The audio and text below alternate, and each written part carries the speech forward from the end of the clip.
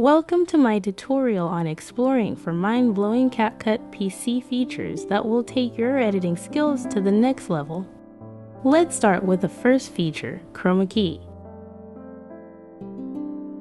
Use this video with the green screen as our example.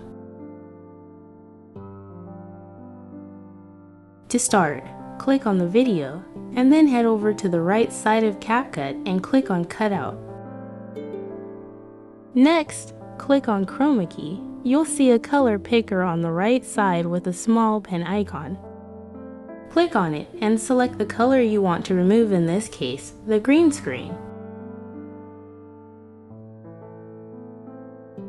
Now, if you want to add or change the background, simply drag and drop the desired background onto the timeline.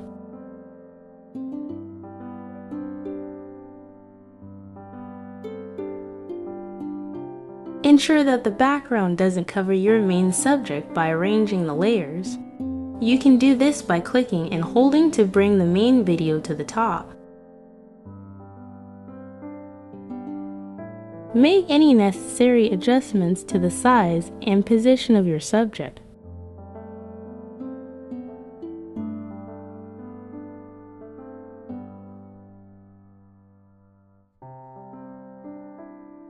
Play around with the strength settings until you achieve the desired look. If you want to enhance the effect, consider adding a shadow effect for more depth.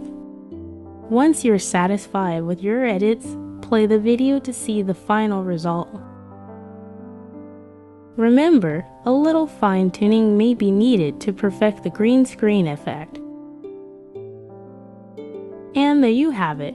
You've successfully removed the green screen and added a new background to your video.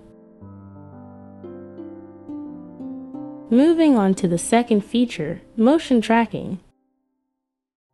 Use this video as an example. I'm going to track this person in this video. We can do motion tracking with an image, or we can also do motion tracking with text. Now, we do motion tracking with text. To begin, head over to the left side of CapCut and click on Text. Choose a default text style, drag it to the timeline, and customize the text as needed on the right side of CapCut.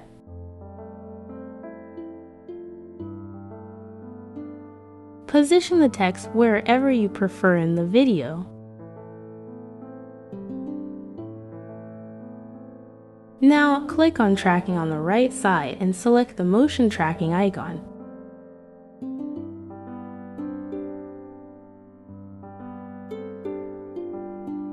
A yellow tracking box will appear on the video. Adjust the box to the object you want to track, whether it's a person, a bird, or a boat in motion. In our example, we'll be tracking the person in the video. Simply place the yellow tracking box over the person, resize, and rotate the tracking box to suit your needs. You can experiment with the scale and distance settings to find what works best for your video. Once you're ready, click on Start and let CapCut do its magic by tracking the motion. If you want to try motion tracking with an image or a picture, the process is similar to what we just did with text. Feel free to experiment and get creative with this feature to enhance your videos.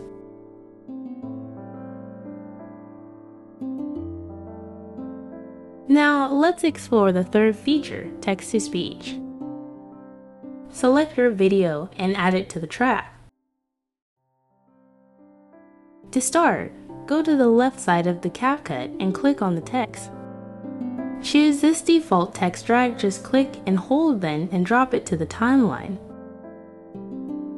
You can customize the text and position it anywhere you want in the video.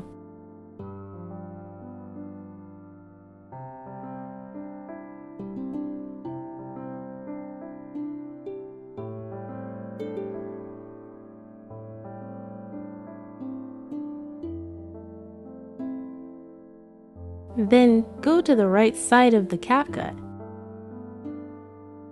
click on text-to-speech. Here, you see a bunch of different voices that you can choose.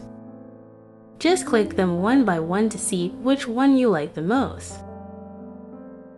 Now, let's explore the third feature, text-to-speech.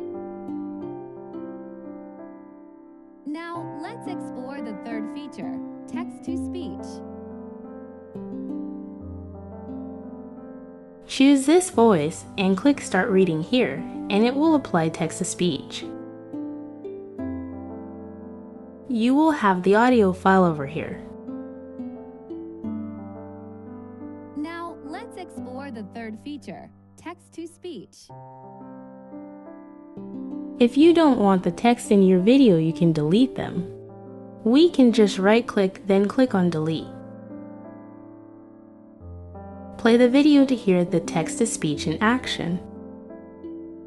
Now, let's explore the third feature, text-to-speech. And then your video will just have the text-to-speech, but without any text on the video, just like this. Lastly, let's dive into the fourth feature, freeze frame. Use this video as an example. Let me just play the video and show you what it looks like now. To start, select the frame you want to freeze. Move this play cursor to its approximate position.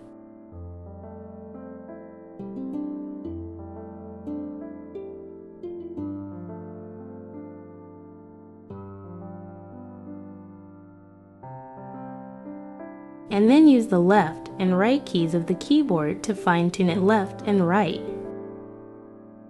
so that you can accurately find the frame you want to freeze. Then, click the freeze icon. You can see that we now have an extra frame over here. Let me just play the video and show you what we have. The frame we selected was successfully frozen. We can adjust how long the frame to be frozen. If you want it to freeze just for a short while, then we can just do this click and hold and make it shorter. If you want to freeze the frame for a lot longer, then just extend it like this. Now let me play the video and show you what we have again.